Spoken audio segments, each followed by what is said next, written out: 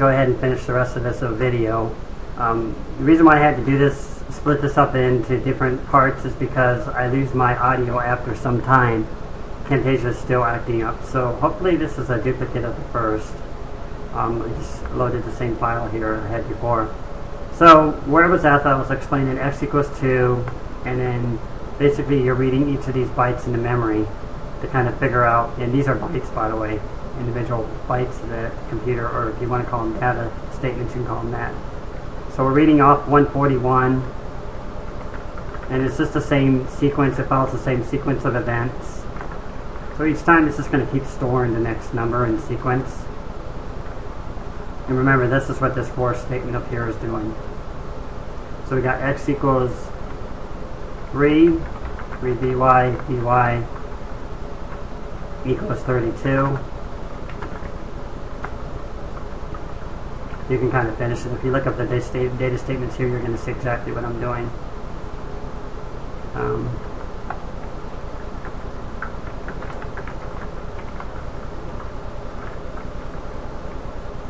Yeah, I just got back from some karaoke, so I'm a little winded, so you have to excuse me a little bit here. Had a great night singing some great songs. You guys probably didn't even know I did that, but yeah, I like to do karaoke on the side. That's part of my personal life. Hang out with a bunch of friends, just have a blast. Okay, so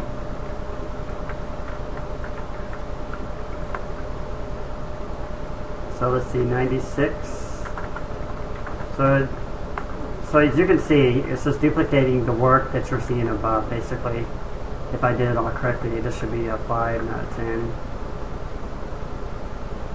Just double checking my work. This should be a 5 up here, I just noticed. It's because I've been changing the bytes in that.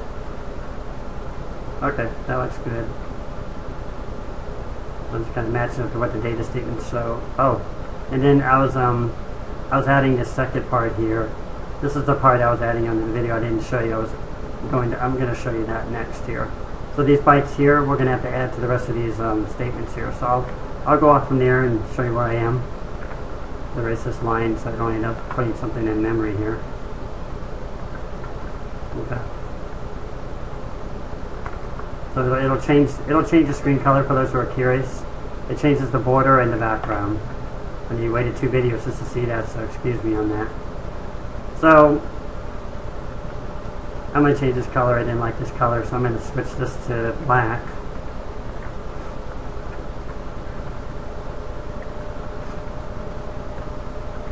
I also wanted to show you, after I go over this in the video, how to do subtracting carry flag with the accumulator.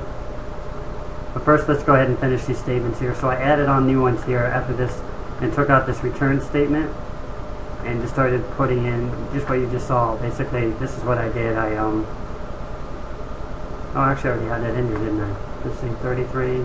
Yeah, actually, I did. Okay, so I already had this in here. Okay, so I don't want to repeat myself. I want to make sure I wasn't putting stuff that doesn't belong in here. So that's the 2 locations. 53280 is the border. 53281 is the screen in the middle. So what I want to do next is, I think the best way to do this is probably start with a fresh demo. So I'm going to erase some of these lines. Yeah, we'll just kind of start over. I think that'd probably be the best way to go.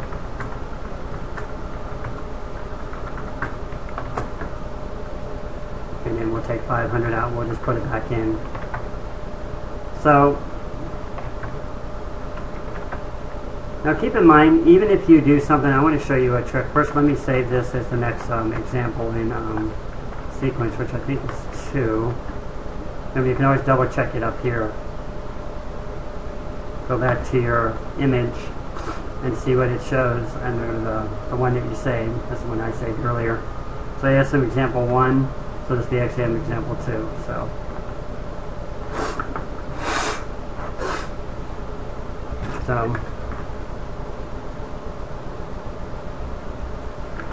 dehydrated. Okay, anyway. I want to kind of go through and I'm going to show you, like I said, subtract. So we'll create the statements down here, and then we'll kind of work from the bottom up. So first, let's get a value. Let's just say like 25, for example. Remember, this would be load the accumulator. 25. And then if you want to do add, you would do something, clear the carry flag first. And it's the same thing that applies earlier as I taught you guys. I hope I still have it up here. You want to go to, yeah, I closed it out already, but you want to open up the PDF for it, which is on this page, which shows you the opcodes. It's on page 68, so it might just zoom right in there. Right here, so you're looking for 24, and you see it says CLC, so clear with carry, I think it's called. Not sure why it's doing that. Okay. So clear with carry, and the next thing we're going to do is we're going to use we're going to store this in memory in what's called zero-page addressing. So 133.251, and I'll show you the zero-page addressing, what it looks like for the opcode here. So 133 right here is store the immediate, well not immediate, this is the, I think it's the absolute, if I'm not mistaken. Correct me if I'm wrong. It's not indirect addressing because I know that's indirect. So I think it's absolute addressing. So you're going to store the 2 zeros, means it's going to be storing in zero page. Basically anything that's under, I think it's 256 if I'm not mistaken. It's, let me look in the book here. It's in this book. You guys remember this famous map in this like C64 book? You just look up location 251 and it'll tell you. Yeah, it's in page 0, so it goes up, I was right, it goes up to 256, so that's basically where it ends at. I don't know if you can see that right there. 255, and 251 to 254, you see that? Those are safe places to use for zero-page addressing. Whenever you're using the Y register and indirect addressing, you can use those, and I'll demonstrate probably some of those later, but I'm just using that just a safe place to store a byte in memory, just so that we can kind of work with our add in addition and stuff like that. So we stored it. And if I ran this program right now, let me just give you a simple example here without the add with carry. I'll set a data statement here. We'll just use 45, I guess. And then we want to match up the bytes again. So we got what? 0, 1, 2, 3, 4, 5 bytes. So we change our X statement to 5. I demonstrated earlier how that works. And we run it. It's going to overwrite the previous code, and it's going to put in the new location. So if you type in peak 49152, comma peak 49153, you'll see that it basically just inserted the new code that we just started working on up here. So that's basically all you're doing is you're putting bytes into areas in memory that you can use to execute commands straight with the processor itself. So what I wanted to show you on this is if we peak location 251, you'll see a 25 in it, because that's what we stored up here. So as long as you're using 251 to 254, you're safe, but if you try to use anything around there, it's already being used by the CPU or the 6510 processor, so it's going to throw off your code. So it's better just to use ones that are being uninterrupted, which would be safe for those. So I'm going to go ahead and add the rest of this code to where I was. So 24, excuse me. We'll start with the add, which is 105. And then we're just going to add 5. So add with carry 5. Once again, you can look at the opcodes. Look up 105 here on the chart, and you'll see what it does.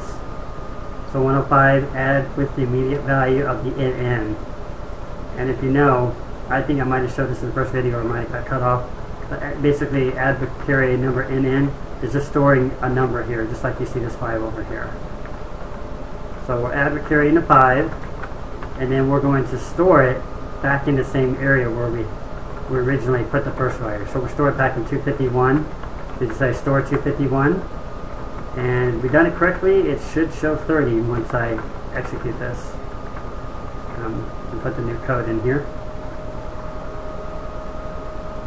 So let's see, got 125, 24, 133, 251. You notice I put the numbers down here. It's easier just to translate them back up here. I get in habits of doing stuff like that. It's good habits to have. And how many new bytes we have? 0, 1, 2, 3, 4, 5, 6, 7, 8, 9. I'm going to show you something too. Let's say you put in 10, and then you try to run it. the system will figure out that you don't have enough bytes. If you print X and a Y, it only goes up to 10. So it basically couldn't find the 10th byte, so we know that it can only take 9. It's looking at those data statements and it's reading them directly through. Okay, so now we would peek into 251. If I done it correctly, it should show 30. Bam. So basically you're adding with values in memory, and that's how you use the add. Now if you want to use subtract, it's pretty simple too. You still use the CLC to set carry with clear. Instead you use 233. I like how the numbers are, oh wait, I'm sorry, I'm doing the wrong one. 233 down here. And you change this to SBC, and just look up again 233 on the chart, and you'll see what I'm talking about. 233, subtract the immediate value. So now, you've got 25 minus 5. And guess what that's going to be when I run it?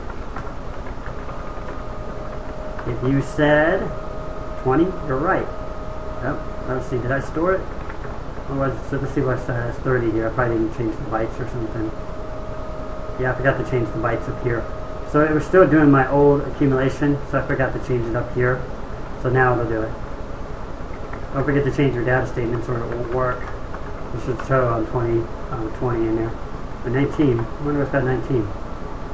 Probably because I had a value left in there from before. That's interesting. So yeah, stored 5 in here.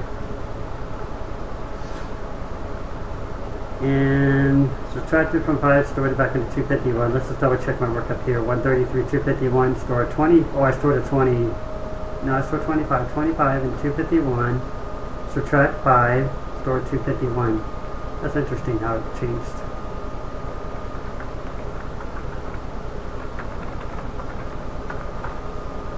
$19.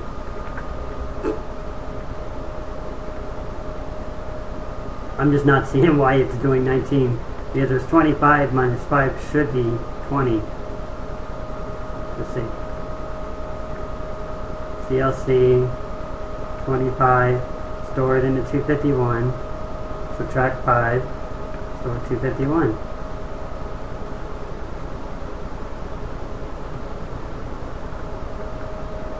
So let's play around with this a little bit. I'm going to take one off here and just try to make it be one less than it is and see if that changes anything. So let's see. Oh, I went down the opposite. I should have added one more.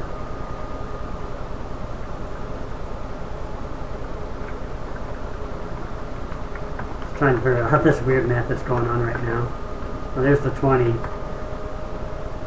I have a feeling the CLC or something has changed it, but it doesn't seem to be exactly correct there, but for the most part it will work. So if you want to add numbers and stuff like that in the accumulator, I just wonder if this 251 is being used by something else though. I stored in 26 into 251, and then what did I do? I probably need to do a CLC over here. Maybe I'm just not doing it in the right place. So if I take this out and put it over here, let's just play with this a little bit. See if I can get it to work right. That's what debugging is all about, right? Maybe we'll learn something together here. Now it's still on 19. Huh, weird.